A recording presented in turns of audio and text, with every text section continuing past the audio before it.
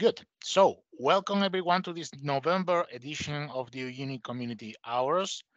For today, this is our agenda. I'm going to briefly present what is new on Uni 2022-11 that was released, if I recall correctly, on Monday or Tuesday. My memory is weak right now.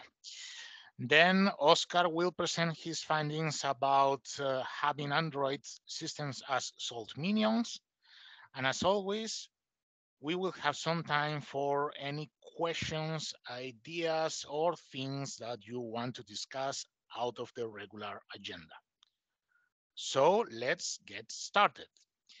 News for Unit 2022-11. Well, before I start with the news, there is a warning about a patch that was just published this morning that you should all be installing because without it, you will suffer a regression that is caused by the refactor of the system list UI. And in that case, you will see errors after each repository sync. The repository sync will still work perfectly, but you will see those errors at the UI. All the details, as well as the instructions about how to apply the patch, are the announcement I sent to the mailing list this morning, or you can go to Twitter. The link to the announcement is there, or the website as you prefer. Now we can switch to the news. So, well, yes, of course, the system list UI is now refactored. And if you want all the details about the refactor, Cedric did a very nice presentation in September about it. So remember, you can go to the YouTube channel and have a look there. But for now, the biggest improvement you will see is in performance in terms of how much time it takes to load the list. This refactor will also allow us to several further improvements in the next releases. But very short now, there is a cache table that is used to show the data to you. Um, we are now also allowing more tools for network management for the Uni server. So until this release, the Uni server was only working if you were using Wicked as the network management system, which is the default, by the way, on lib 15.4. But if you wanted to use Network Manager or something else, then things were not working. We had a small fix to do that to allow any other network management system as part of the uyuni-project database system service. So give it a try if you don't like Wicked for any reason. We have the update to Grafana 8.513 as well. The changelog is just really big to mention things here or even at the release notes. But yeah, other than the improvements and regular bug fixes, several fixes for several CBs are included as well. You have the list on the release notes and for Uni, and of course for the release notes for Grafana itself. And there is one breaking change that you should be aware of. This is documented at the Uni release notes in case it affects you. Then we also have a fix for the TLS configuration, so we can enable client certificate authentication for the black box exporter. This was not working correctly in the past, so even if this was enabled at the formula, it was not working. But now the Prometheus formula has a new section, so you can configure correctly the black box exporter with the TLS certificate and key for the client certificate authentication instead of using username and password. And finally, we included instructions to disable the custom channel automatic synchronization because several users already noticed it, that in the past, the custom channels were not synced automatically. You had to configure this schedule synchronization. Starting with 2022-10, this was configured, so now this happens at the same time we sync the vendor channels, those channels that come from SCC with the same taskomatic job. But of course, there are some users that want to use a different schedule. In that case, check the release notes. If I recall correctly, we added this to the configuration as well. The instructions on how to disable this behavior are there. I think it's a matter of changing some Java configuration and restarting the services, and then you can do the things in the same way you had them for the older uni versions. And then a final warning, which is about the removal of the traditional client tools. If you recall, we announced already for 2022-06 that that was going to be the last release supporting the client tools. And we announced that we would be removing code after summer. That is something that is already happening now. So as of 2022-11, Uyuni does not work with traditional clients anymore. As warned at the release notes, if you update to 2022-11 and you still have traditional clients, make sure you migrate them to Salt-Minions.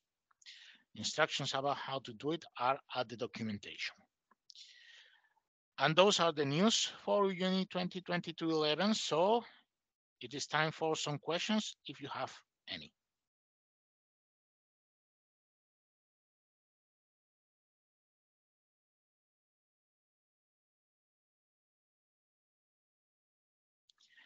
Very well. In that case, Oscar, you can now present your research about Android as a Salt-Minion. Let me stop sharing, and then Okay, let me try you to find should the be screen. able to share now. Okay, you see my screen now? Yes. Cool. So yeah, during 2 weeks, I did a small spike to analyze if we can somehow support Android devices in Uyuni. Um, so the idea is to support at least some basic features from Uyuni in Android devices. Uh, to, for example, list the Android devices that you can have in a supermarket where you need to handle the stock, or for instance, things like find the with the GPS location where these devices are. Some small things that we can maybe do with these kind of devices. So the first thing I tried was to create an Android app that has inside a Salt-Minion, and for that I set up an Android Studio IDE with an Android emulator, a device emulator, and optionally, this is not mandatory, you can also root the device with this setup, and then you can do some actions on Salt that maybe are not allowed if you are not root. So here in this repository, this public, you can see my attempt for this, but I had problems with the binaries for the Salt-Minion because yeah, were not made for ARM for Android. So I tried to unzip all the packages there and try to then package them inside the Android service, but yeah, it did not work on that way. So then my next try was using an emulator on the Android device. For that, I used Termux, which is an open source and free terminal emulator, where you have a package manager where you can install um, some packages that we also use in Linux, and you can then execute some bash commands. With this and some other packages installed on top of this terminal emulator, I mean this Termux app. Um, for instance, the IP root and OpenSSH, some different packages, we were allowed to set up SSH tunnel to my local machine, and having this is the first step to have a connection between the Salt master that will be on the local machine and the Salt-Minion that will be on this Termux application, on this emulator. Uh, so to run this Salt in Android, there are different ways to do it. The first try was installing it using the pip, the Python package manager inside the Termux. So I installed Python 3, I installed the library for 0MQ, and finally you install Salt. With this Salt install, you will need to then configure the minion to point to your Salt master. Uh, Here, during this experiment, I was only using the Salt master, but then you can also point this to your Uyuni server. And then one important thing is that as all this is happening in kind of a CH root, you need to change the root dir to point to this address, which is the folder where all things inside the Termux app happens, and where we will have the Salt-Minion installed. Then we need to also add the Minion ID to the configuration, and with that you will be able to have a Salt-Minion connected to the Salt master you have in local. Then the other attempt was to use the SUSE official packages, and that means that what I did is download different RPMs that we had on the Salt stack repositories on OBS, and I extracted everything, all of them, changed some, tweak some things like pointing to not to Python 3.6 but to Python 3.10, because in our Salt bundle we were using this, and then compress everything to finally create a zip file and move this zip file to the to the root dir of the Termux um, emulator. And with that, you can run the Salt-Minion using Python 3.10 that we copy from there. Uh, well, this is the one that was installed with pip, and then this is what is configured. And you can also activate the key or the Salt key, and with that you will also be able to connect to the Salt master using the SUSE official packages. And the last attempt that it did not work on that moment, but I guess it's feasible, was using the Salt bundle. I tried to do something similar and to copy this and put it inside the Termux, configuring the master and the root dir and everything. But then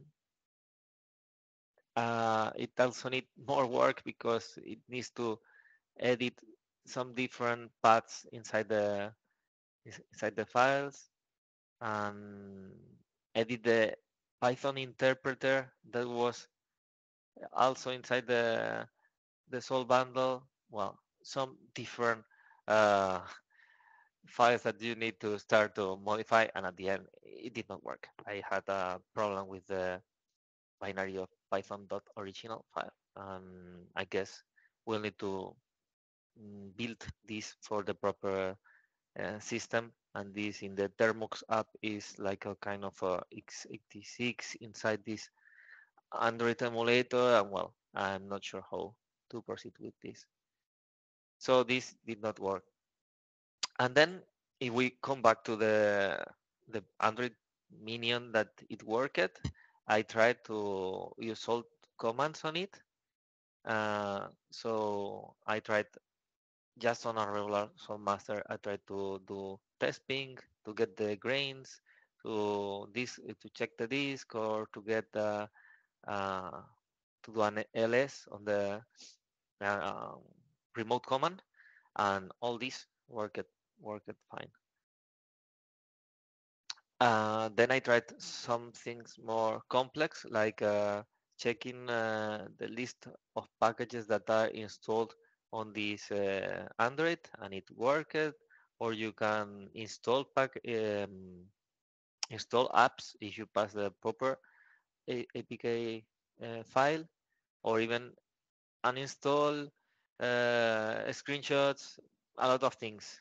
This thing, for instance, is just well, all which is remote commands is just you can do whatever. So what I did here was to get the GPS location from the Android using IDB.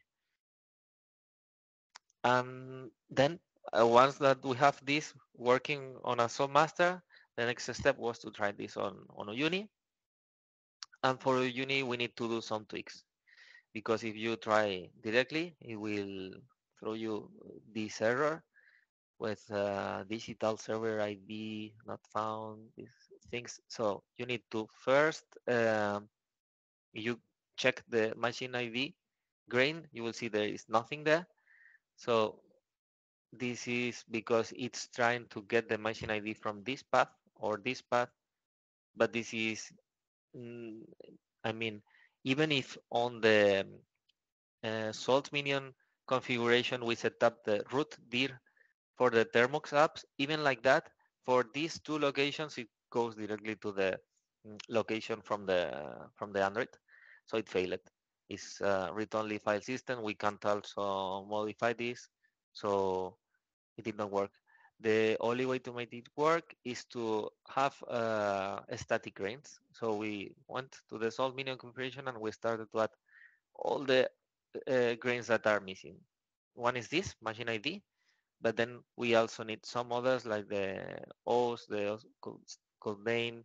There are some that are need if we want to bootstrap properly the Salt-Minion. And having all these grains at the end, we can have a Android Minion here on Uyuni, and you can get some values from the network. For instance, you go to the to the hardware overview, um, and then we can start trying some Uyuni features. Um, First thing I tried was just with remote commands again. I tried to get all the apps available on this Android. This worked fine, and then I tried to get the GPS location and work it, but yeah, still with remote commands. And then when we start trying using real, let's say, salt states, not just remote commands, things start failing. One was on the deploy configuration. We tried to deploy configuration. There is an issue with the group. I tried to change the group and the user, but it did not work. Uh, there is there might be some way to bypass this, but I don't know. Then for the reboot, it also did not work because it tries to do a shutdown and dash R. While if we want this to work, we will need to change the salt code to salt core code to for Android to support Android and support this using some command like this.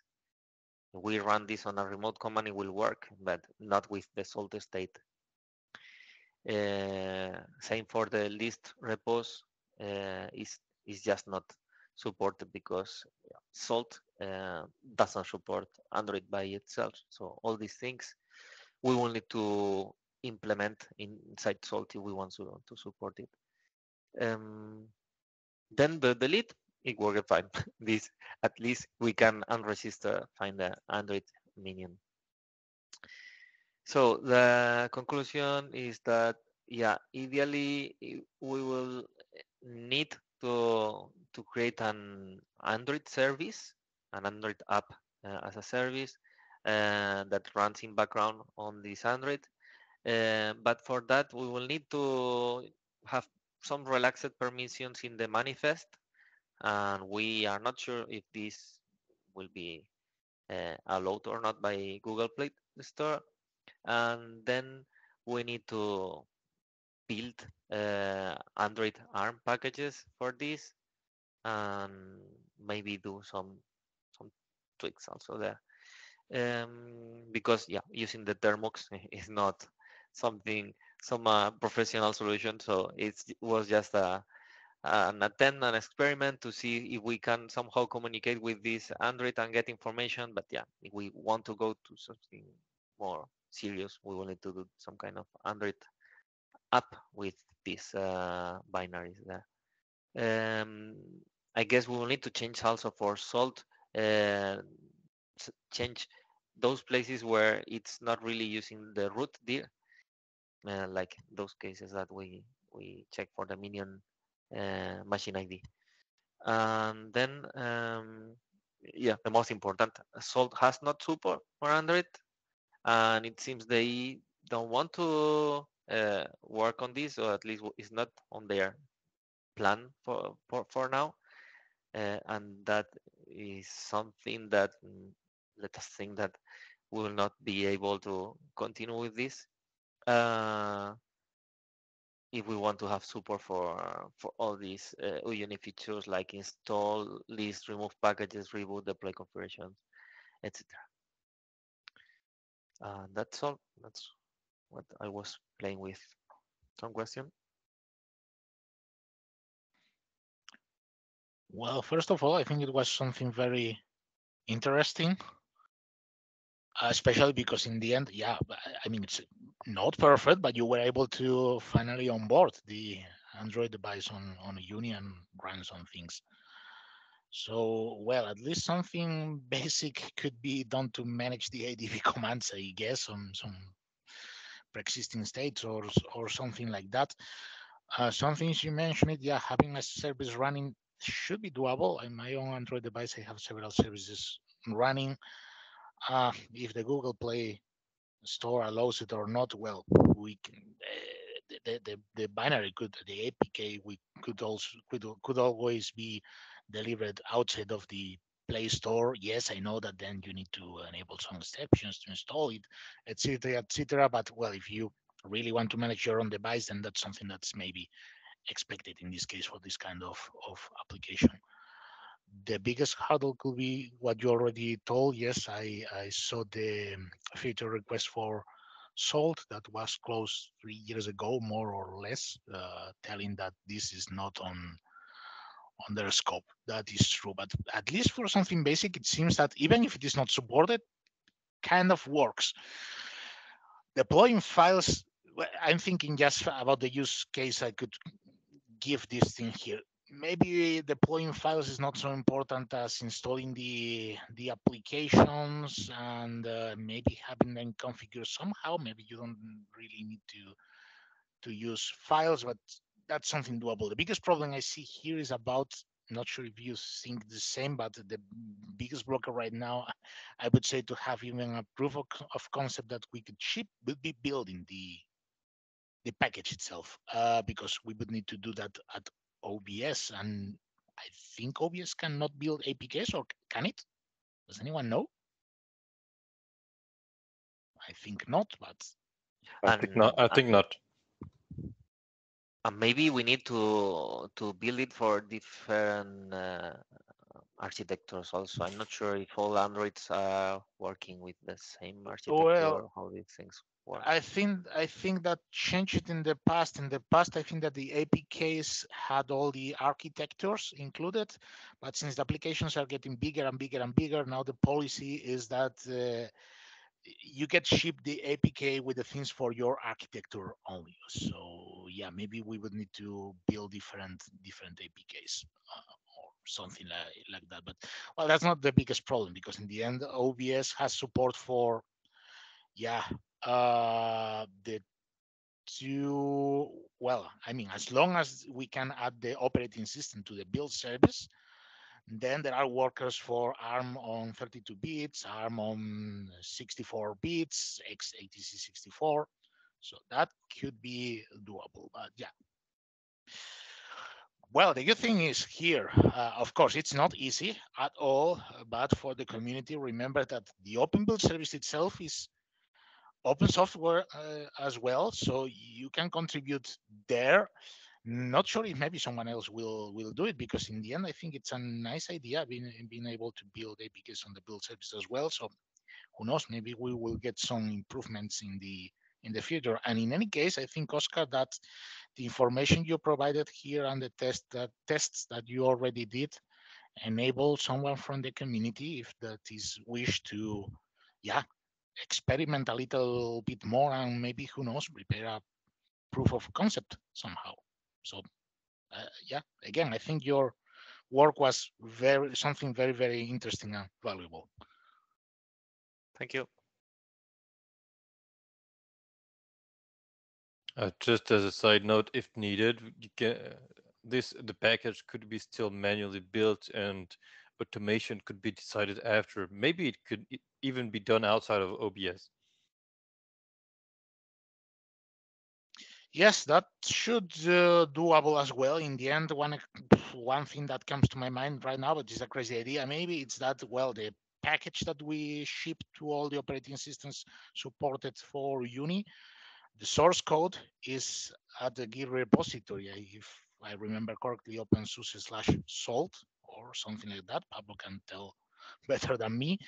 So who knows? Maybe a GitHub action could be created there or something like that to build the APK.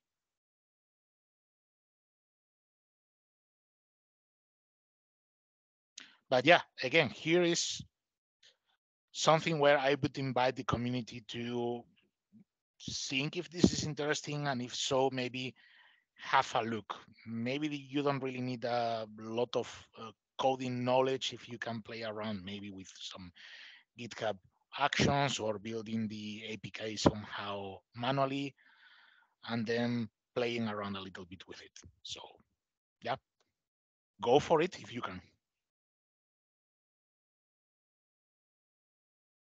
Okay, thank you. I'm gonna close the slides. Very well. And yeah, with that, we still have some minutes for some questions, ideas you want to discuss, requests you want to make. So yeah, floor is open for everyone.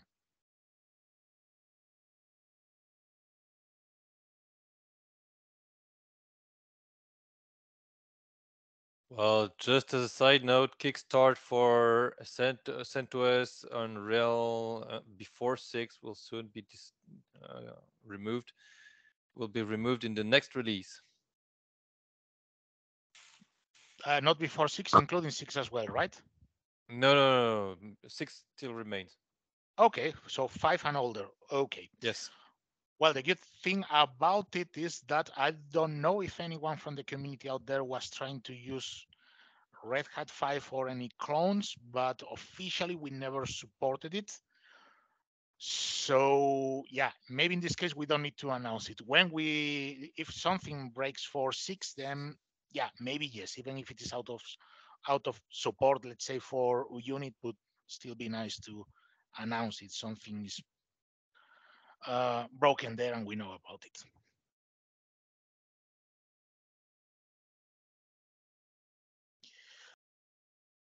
Okay, if there are no other questions, then yeah, as I guess someone will ask later at the mailing lists or Gitter or somewhere else, the next Uyuni release and the next Uyuni community hours, most likely next Uyuni community hours will not happen because they will be in the middle of the winter holidays, end of the year. So I guess that most people will be enjoying some well-deserved holidays.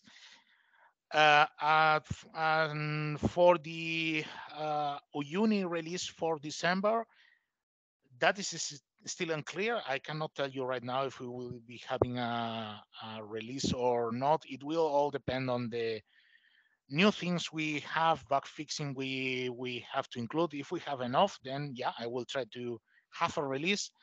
Otherwise, we will postpone it to January. Also, just another announce or request. Google announced the Summer of Code will have a new instance in 2023.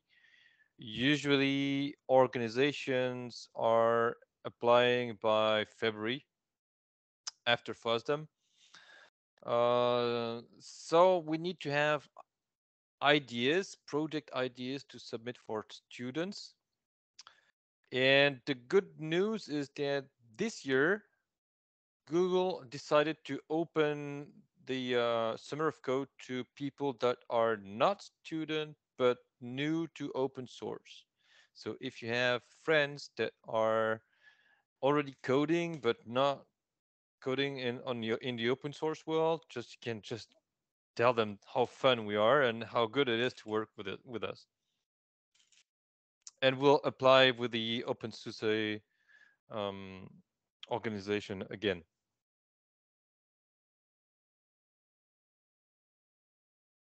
Yeah, and another final announcement from me. If by any chance you are in in Ohio next weekend, then I sent a tweet yesterday, and this was announced at the mailing at the website as well. That Donald Bosburg will be presenting a journey to containerized applications, the Uni Experience, on Saturday the 3rd at the OLF, the former Ohio Linux Fest, if I recall correctly, in Columbus, Ohio, United States. So all the details, if you want them, they are at Twitter and the website.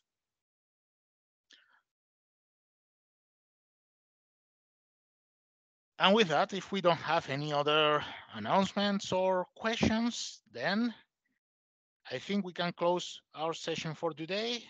As always, remember you can review all the details at the YouTube channel. I will be publishing the recording shortly after in the next few hours. And of course, enjoy the upcoming weekend. Happy hacking and see you in the next session. Thank you very much. Bye bye. Thank you, Julio. Thank you, everyone. Bye Bye. bye. Bye, guys. Thank you. Bye. Bye bye.